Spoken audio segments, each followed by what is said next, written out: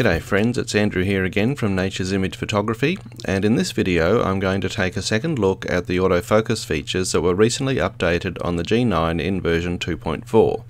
Before we start, if this is your first visit to my channel, be sure to subscribe while you're here. And if you want to show your support for the time I spend making these videos, you might like to buy me a coffee. You'll find the link in the information below.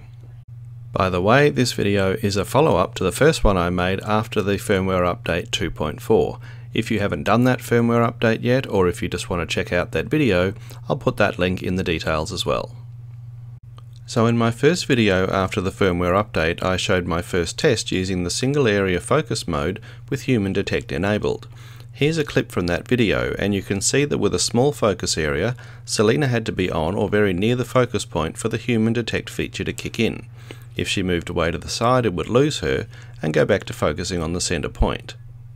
Now it occurred to me while I was putting that video together that if I expanded the focus area, it would do a better job of staying on the human subject. And thanks to some comments from my viewers, I decided to put that idea to the test.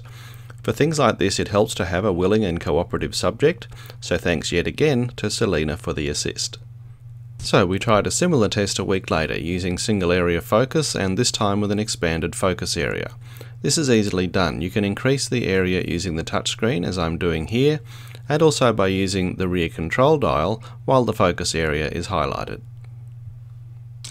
Now making the focus area even larger, put it to about the middle. Okay, so now walk in.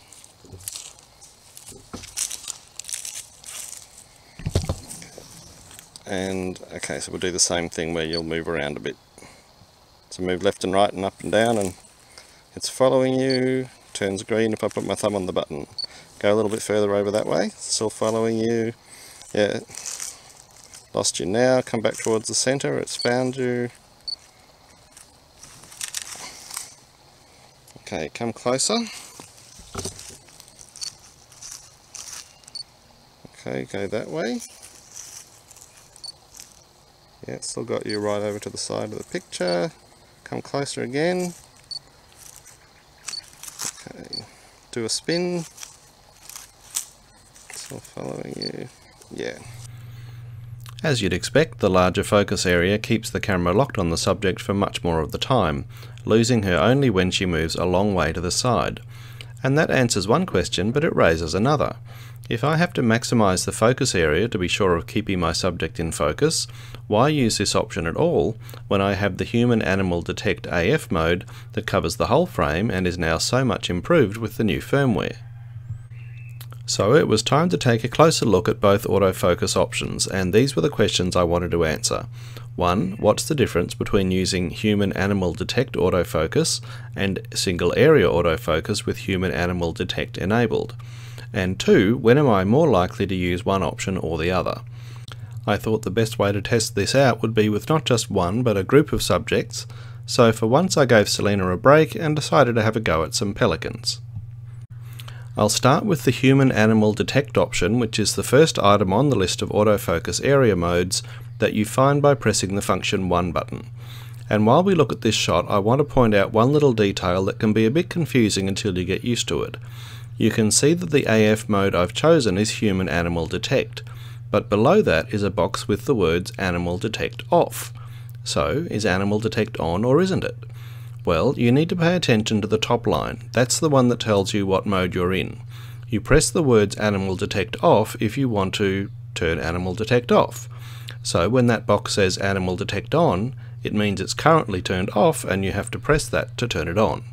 It might just be me, but it messed with my head a little bit until, like I said, I got used to it. So, back to the pelicans, and I start by switching on the HumanAnimal Detect AF mode. Right away you can see the camera identifies potential subjects and puts boxes around them. The yellow box tells me this is the animal the camera has chosen as the most likely subject, and the white box tells me there's another option there as well. Now if I click on the joystick, the yellow box becomes a target, and if I press again, it switches the target from one animal to the other. Using that joystick I can easily switch back and forward to select which subject I really want to focus on. Now when I press to focus, the target box turns green, telling me I'm focused and ready to shoot. So HumanAnimal Detect finds potential subjects, identifies the most likely, and gives you the option to make your own choice using the joystick. And of course, if you have only one subject, which happens far more often, the AF system will find it no matter where it appears in the frame, so right away you're ready to focus and shoot. It's quick and it's very accurate, even more so since the firmware update. Now let's compare that to using single area focus with HumanAnimal detection enabled. You'll notice I've gone back to using a small focus area starting in the center of the frame. Neither of the subjects is in the center, so the camera doesn't immediately find them, but now I can use the touch screen to specifically identify which subject I want to focus on. Now with me choosing the target, the camera puts a rectangle around the animal and I'm ready to focus. Notice that pushing on the joystick now only returns me to the center focus point. It doesn't toggle from one subject to another. I've chosen my subject manually and the camera is going to stick with that. But all I have to do is touch the other subject on the screen and the focus switches. Next I tried selecting the seagulls. In the other focus mode you may have noticed that the system didn't identify them as a potential subject, so there really wasn't any way to focus on them. Now I can touch one of the seagulls on the screen. The camera still doesn't recognize them and put a focus box around them, but I can still focus on them because now the single area focus point comes into play, because while the camera doesn't recognize the subject, it still focuses where I tell it to. So as this demo shows, single area focus combined with HumanAnimal detection lets you select your own subject and know the camera will stay locked on that until you change your selection. The fact that you're working in single area also means that you can tell the camera what to focus on even if it can't identify a human or animal subject. If there are no animals around, you can quickly switch the HumanAnimal detect feature off, but on the other hand you probably won't need to, because with no animals in sight it will work just like normal single area focus anyway.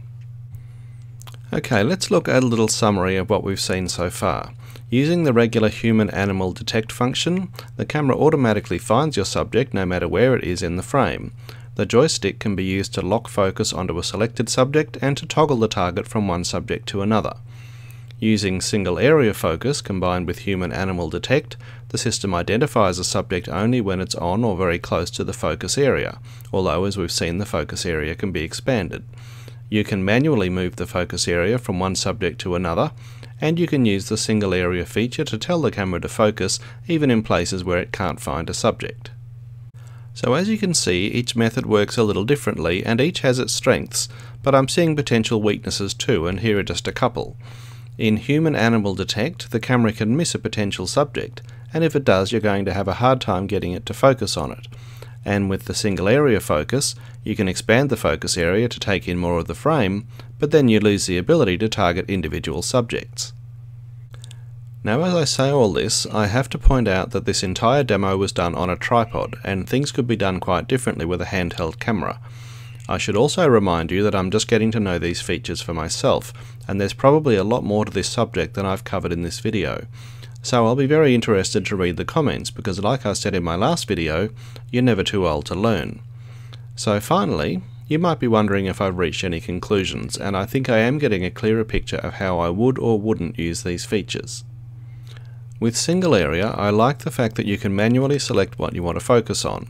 You've seen me doing it here using the touchscreen, but you could also do it with a handheld camera using the old-fashioned focus, compose and shoot method. But all of that takes time, so it seems to me this requires subjects that aren't moving around too much, and that rules out an awful lot of the wildlife I'm likely to shoot.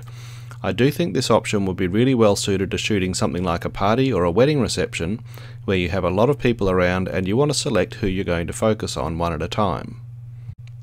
But for the majority of my wildlife and portrait shooting, I think for now I'll be sticking with the HumanAnimal detect mode.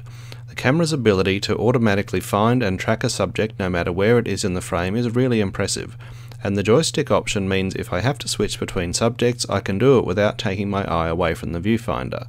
So for active subjects, from people to birds in flight, where you need to spend less time fiddling and more time shooting, this seems like the far more likely option. So for what it's worth, there are my observations so far. I'll still be using single area autofocus a lot, but with HumanAnimal detect switched off for shooting landscapes and other subjects that don't involve people and animals. And there are times when the animal detect mode lets me down. On this occasion I had to switch to single area focus when the camera had trouble distinguishing between the birds and the flowers. But for the most part, while I've been practicing, and I practice a lot, I'm finding the human-animal detect mode, which is the first position on the AF area mode list, is doing a fantastic job, and it's going to be my go-to option into the future. So now a very big thank you especially for the rare few people who made it right to the end. I've certainly enjoyed getting to know these functions better while making this video, and if you've learned something as well, then mission accomplished. If you're new to my channel, don't forget to subscribe before you go. I'm Andrew Goodall, this is Nature's Image Photography. Thanks for watching.